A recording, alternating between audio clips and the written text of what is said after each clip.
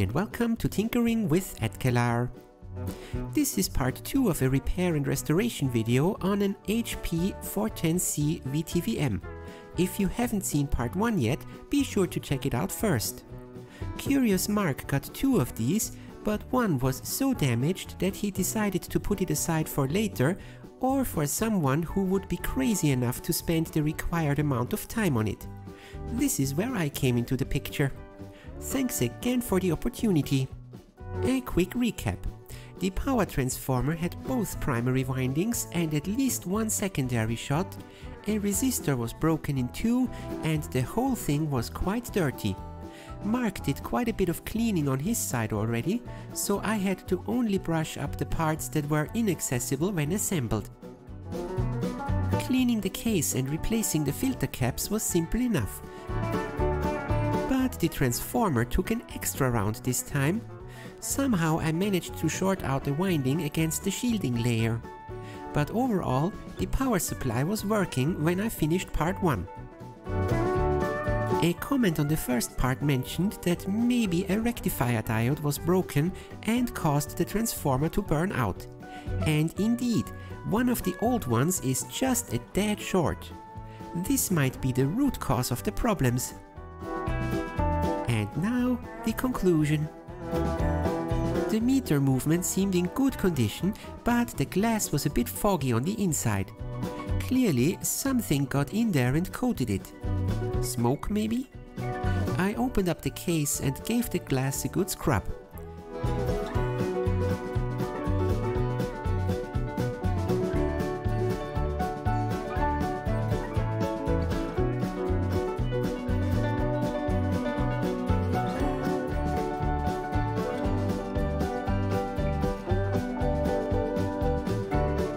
The meter itself looks pristine, so no need to go any deeper here.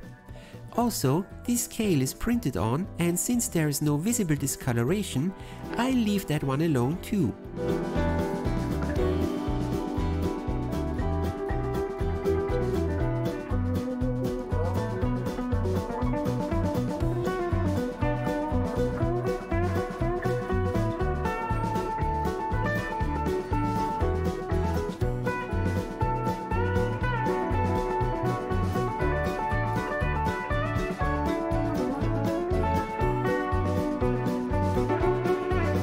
After closing it up again and making sure that the peg for the zero adjustment is properly meshing with the mechanism, I am glad that I did that step.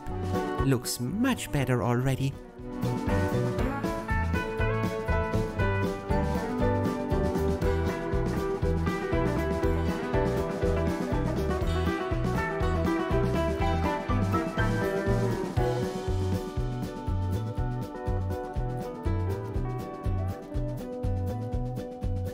The little cover plate above the meter was scratched up from removed stickers. I have a spray can with a color that is close, so I'll just give it a quick sand to even out the surface and a nice coat of fresh paint.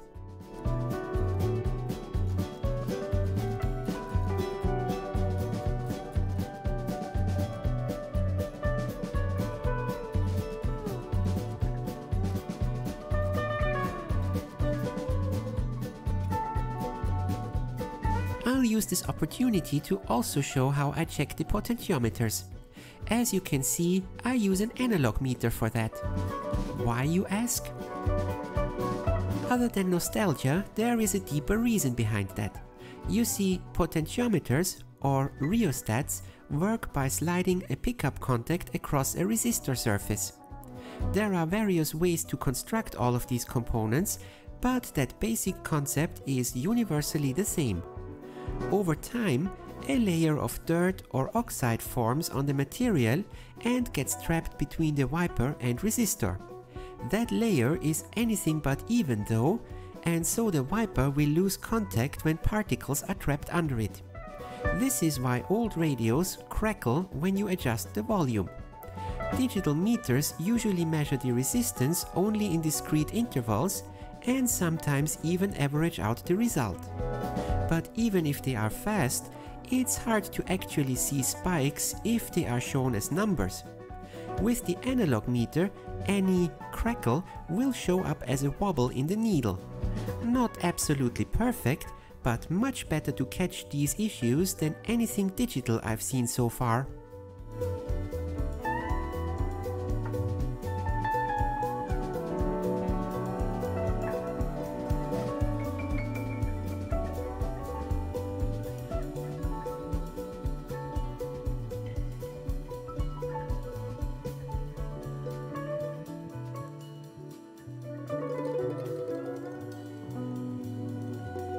Now for the missing wires. I looked all over the place to find good replacements for the shielded DC and ohms wires, and given the high input impedance, I think that shielding isn't optional. The best ones I could find were sold as speaker wires and are rated for 300 volts. This might be a problem if I need to max out the meter at 1500 volts, but I'll cross that bridge when I get there. At least the wire is flexible, the core is a decent size and has low resistance.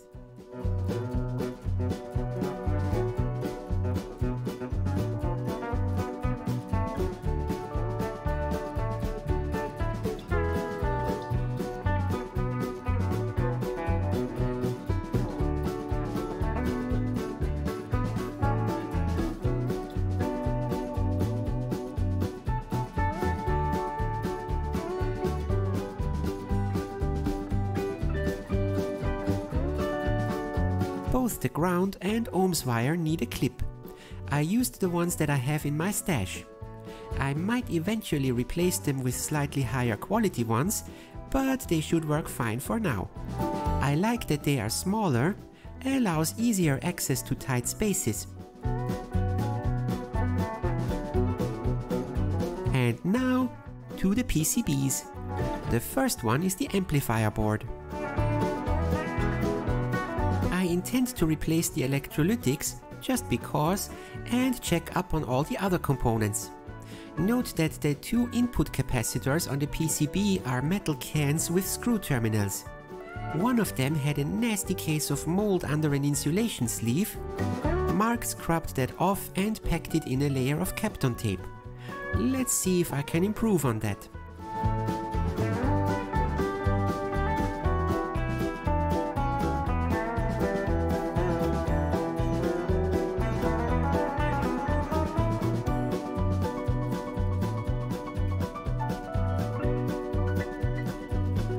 After desoldering them, I removed the tape and put the wire brush to good use. That, combined with a good dose of IPA, got the capacitor clean to the touch again, and even most of the printed labeling survived. I call that a success. I didn't wrap it again because it only carries very low voltages. Mark mentioned that the chopper assembly, the aluminium block on top, is questionable. Since it is the most central component to this design, I carefully desolder it and check the neon tubes.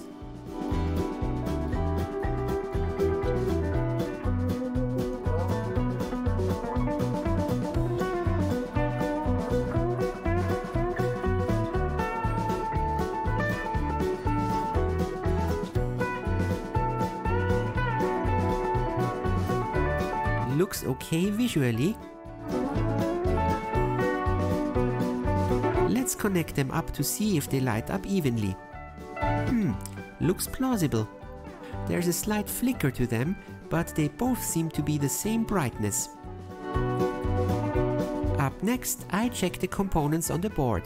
I'm focusing on the resistors and capacitors for now.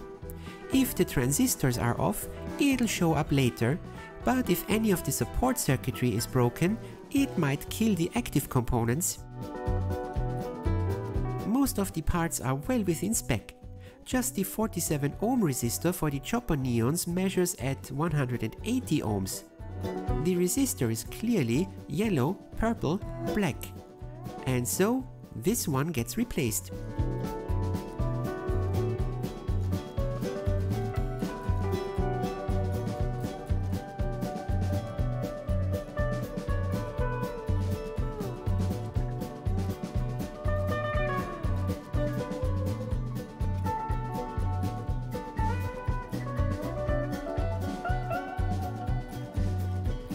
I did measure the light-depending resistors too.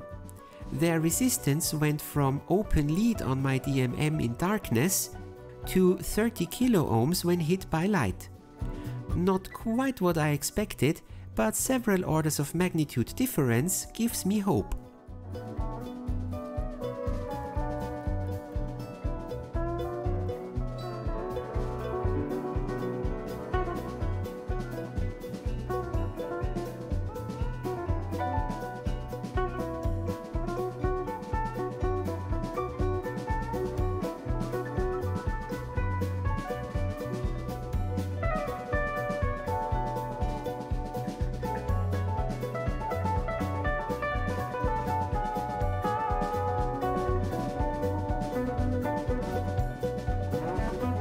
The PCB still had some residue left in hard to reach places, so I used my usual PCB cleaner to make it shiny.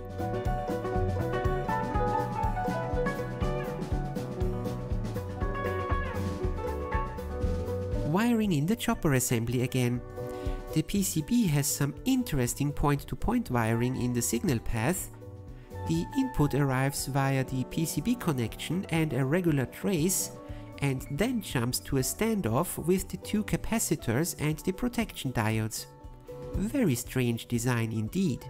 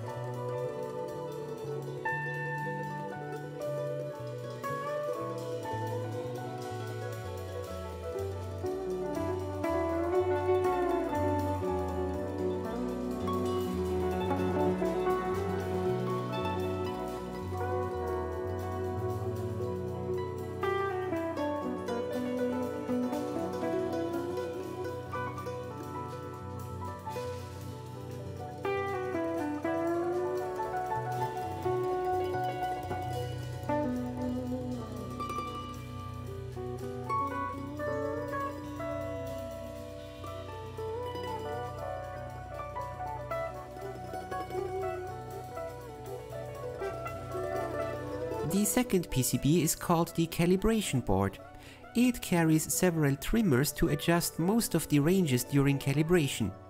I checked the values after giving it a scrub too, but here all was well. For the first power up with the PCB, I omit the tube again. Better make sure the heater voltage is right and nothing else is shorted before risking that. This is when I found out that it's next to impossible to poke the socket in situ. Okay, just check the pins and then add the tube anyhow. The first alignment step is the chopper. According to the manual, it should oscillate at 85 Hz for my 50 Hz mains line. I was getting my digital counter ready when I realized I actually have the one that the guide calls for. Sweet!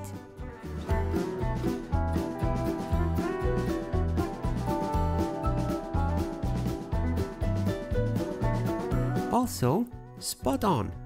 And since the measurement is taken on the LDR side, I can assume that they are indeed working properly. After that, it's pretty much a lot of set input to A, twiddle knob B until meter reads C.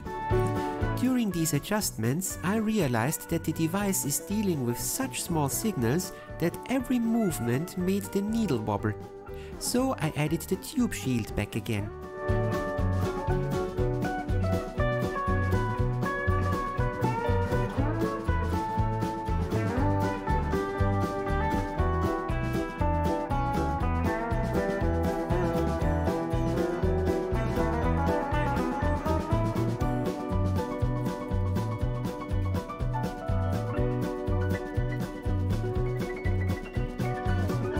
Now the DC probe has a 1 mega ohm resistor in it, so I did the adjustments with that, of course. But like the tube, the line between the resistor and the meter is extremely sensitive to interference.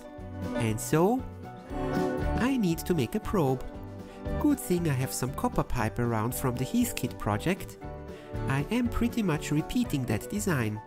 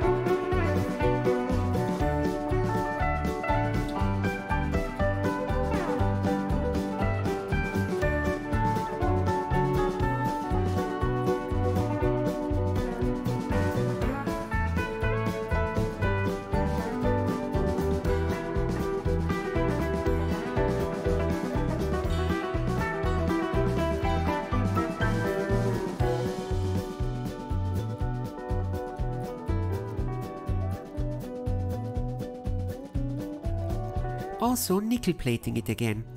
For some reason the brass doesn't really want to cooperate. It took quite a bit of layering and polishing to get it into a shiny state.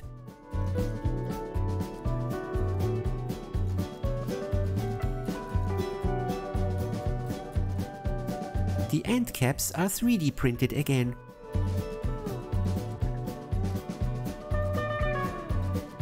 Putting it together with the resistor in the middle and the shielding against the spring and case, so there's only a minor gap at the tip.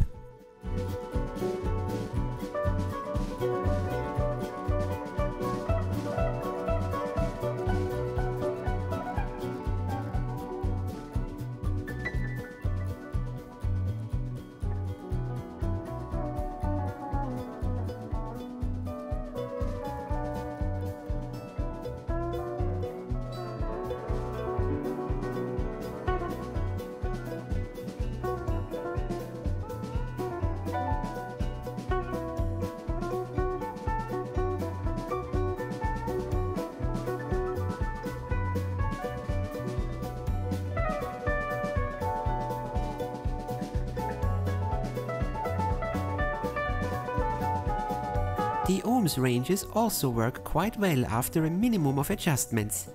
Nice! And here's the problem. Adjustment of the AC ranges requires the AC probe, and the miniature RF diode tubes I found are lost in the mail. Ah! Just when I thought it might take forever to get a result, Mark once more came to the rescue. A viewer of his channel had several of these probes around and sent him two. And by the power of postal delivery, one of them ended up here, complete with an awesome homemade case. Woohoo! First off, how does the probe work? When all the circuitry inside the meter is geared towards DC measurements. So let's explore. There is a diode tube inside the probe with the cathode connected to ground. The anode is connected to the input via a capacitor and to the meter input via a 22 megaohm resistor and another capacitor to ground. When the input signal goes positive, the capacitor can charge up over the diode, leaving the inner end of it at ground. When the input then goes down again, the capacitor remains charged, cause there is nowhere for the charge to go to. The diode will block any negative voltages. And so after the first charge, the inner end of the capacitor will have a level shifted version of the AC input signal, negative in this case. The RC combination on the other side will convert that into a DC signal for the meter. So essentially, all the AC happens inside the very tip of the probe. The probe is in very good condition, but I'm a cat. I'm curious by definition, so I'm having a peek inside anyhow. The tip is screwed on with the cap and it looks like there might be missing a spring of sorts. Now I want to double check that.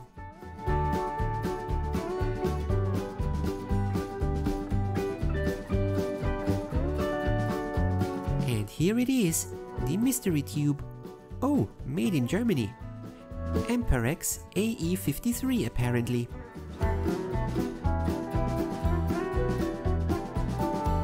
The probe checks out though. The screw-on tip does contain the 2600 picofarad capacitor, so there is no continuity into the case even. And all the connectors check out too. So putting it back together and just for completeness, wiping it down with some IPA.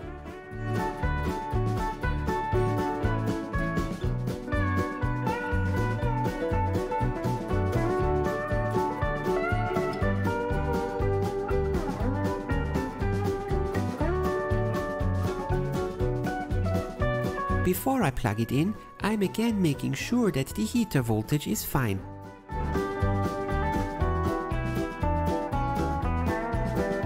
And here we go! AC probe 0 is almost spot on already, but I adjust it anyhow to rule out any malfunctions.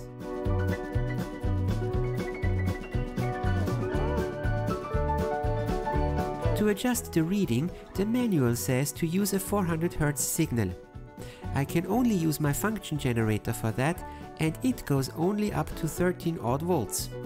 At least that allows me to tune all the ranges.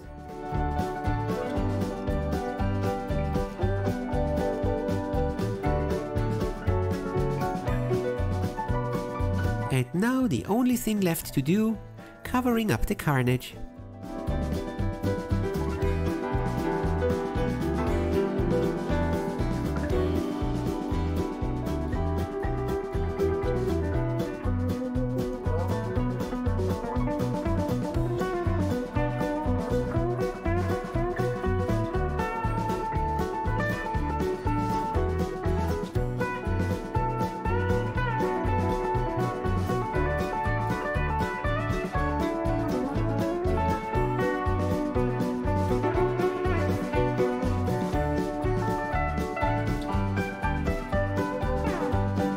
That's it! A nice vintage HP VTVM that is ready for action. Many thanks again to Curious Mark. I hope you enjoyed the project. See you next time! The little cover plate above the meter was scratched up from removed stickers. Period. End of sentence.